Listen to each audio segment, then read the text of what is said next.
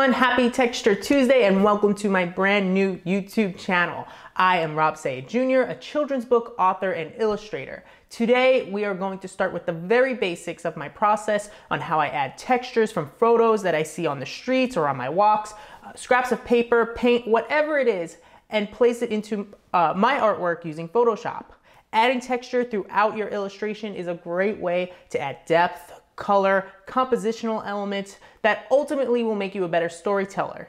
In this video, we will create a simple illustration in layers to explain how to add textures to elements within a piece using the layer clipping mask function in Photoshop. So let's dive in and get drawn. Okay, so today we are gonna draw elephant playing basketball. I don't know why this, but I thought it would be a fun one to draw. Maybe I'm missing sports right now, but the first thing we are going to do is set our simple sketch to a multiply layer and lock it so we can't paint over it, but we can also see through it, because the most important thing that we do right now is make sure we have everything from the legs to the body to the head to the ears in separate layers. That is because it'll make it much easier in the process to add multiple textures or change textures along the way to make it as different and play with it and have as much flexibility as possible. So I'm going to speed up the video right now so we can go through this. Just as a note, I use the path tool to render and paint and make my basic shapes. You don't have to, you can just use the brush tool. I just think it makes it much neater and has a little bit more polish for me. I'm not the neatest person in the world, but so this will speed up the process of me using the paths to make my base layers.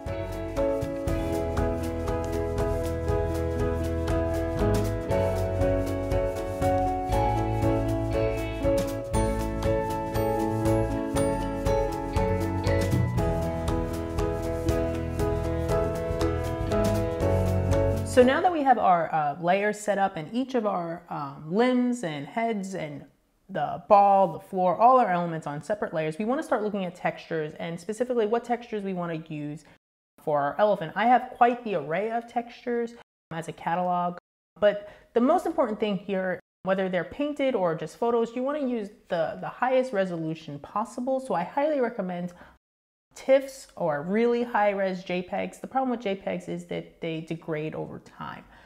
So TIFFs is really the ultimate goal here. But here you can see I have painted ones, but I also love cement textures. Coming from New York, I'm obsessed with cement, but it's a really nice way to add some distressing. This is a cement texture. This is actually from a poly mailer, the inside made of recyclable materials. This is of a door that I found in San Francisco. So I really have a lot of fun collecting textures and making new textures. And this is actually from the back of a truck. This one is from an old fence that I found. And I think it just teaches us to keep our eyes open always, that how we can improve our art and how we can always bring new elements into our art. And that's really why I love adding textures, specifically textures that I find. So what we're gonna do now is start taking these textures. I'm viewing these right now in a program called Adobe Bridge and bringing them into our Photoshop document. I just drag them in. You can also do this with just the regular Mac Finder tool or just your Windows folder tool. And how we add the textures is just simply going over and making sure it's right on top of the layer you want it to be. And you hold the Option key and click the line in between those layers, as you can see.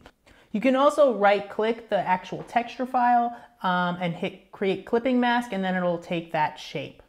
And what that does is that it restricts that texture directly to the layer below it, which is what that little arrow pointing down to the left of the layer panel signifies. And what's great about this now is that you can adjust this texture to whatever opacity you like. You can now bring it to other layers that match the same color, and you can adjust them as you see fit. You can also add multiple layers of texture to each layer mask without ever worrying about losing the shape. You can also mess with the shapes underneath. A nice little feature about this is that you can make sure all your textures match and are seamless across shapes, especially here where the nose and the face, I want to make sure that the textures match up, where other places I might want to have the textures be different. Another thing I like to play with is my layer modes, and here I can play with going from normal to multiply to overlay, where it creates different effects, all from one texture based off of the color I have below it. I also don't even need to use the color below it if I keep my texture at, like, say, a normal mode layer at 100%. So here I'm just making sure the textures go across all the same areas. I try to keep it consistent across colors or across the elephant. I want to mimic its skin and its, toughness, but also create a unique kind of look to this elephant. So I'm going to start moving this across all the legs and make sure I get each leg with this same texture.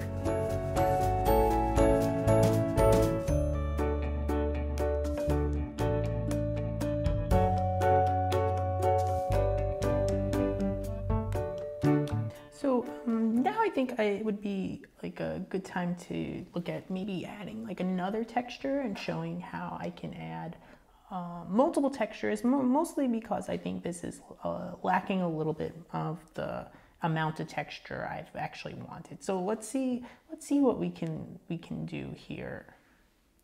I dropped in this ink splatter. Actually, it's with a brayer and some ink that I did on white, just specifically so I can use the multiply function to add a little bit more distress. And I laid this in between all of the original layer shapes that I created and the cement texture I previously used. And what's great about this is that you can just, once you have created the original clipping mask, you can put any amount of textures in between the original one and the actual layer shape, and it'll automatically create a clipping mask. See here, if I put it on top, it's outside of the clipping mask, and I just have to either drag it underneath or click on that line in between, and it'll add it to the chain. So it's really a useful function, and you can really build up as much as you want here to get the desired effect. And the part that I love about it most is, like you'll see here, with this brayer texture, I'm using it to move around the texture to get what I'm trying to cause of shadows or show roundness here in the leg. And it allows me to really be very flexible, but also not have to paint as much, which saves me time and helps me create a much more unique style. I like to think of it as spontaneous, but still like kind of thoughtful. And that really has allowed me to really grow my style, and create not only a style that's just limitless, with unlimited possibilities for me. So now I'm looking to add a different texture for the jersey, and I have these pieces of paper that I've collected over the years. This is actually just a crumpled piece of red paper, which is nice. It'll help balance and create contrast between the cement texture that's a little bit flatter and more grungy, and here a very tactile texture. And I'm always looking for that contrast between textures. And although my style is very texture heavy, an important thing with any style and any process is when you choose to do something and when you choose not to do something. So I'm always being conscious of when I'm choosing not to be a texture. For instance, here, since my character is so textured, I will probably not do, I'll probably keep that background white and avoid any texture just to help it pop and stand out more. So I'm gonna speed up the video a little bit so we can see how this turns out.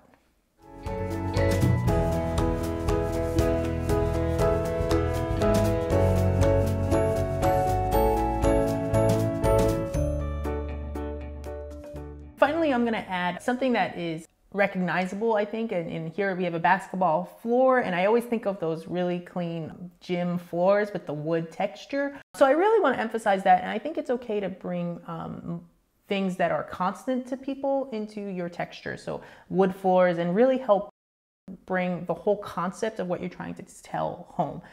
And again, here I drag in my texture and I option click to the layer, I want it to take its shape, and that's really, I think that looks really cool. I can play here with some of the way it looks. I think the yellow is a little overwhelming here, and it takes away from what I'm trying to achieve of that hardwood floor look. So I think I'm just gonna keep it a normal layer, and I might pull it back a little bit and change the layer color from yellow to a little bit closer color, or just keep it as a normal layer. Great, and that's the whole concept here. And now I'm gonna speed up the video to show you how I just start adding a little bit more of shading, just slightly, and the rest of it's pretty much done. And let's finish this up and see how it turns out.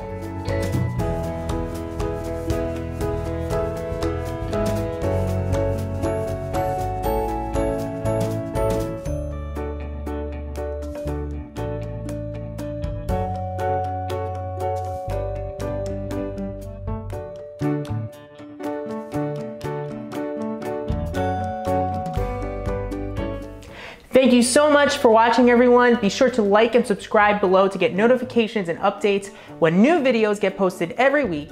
To see more of my work, you can follow me on Instagram at robsayart or visit my website at www.robsayart.com. See you next week and keep drawing.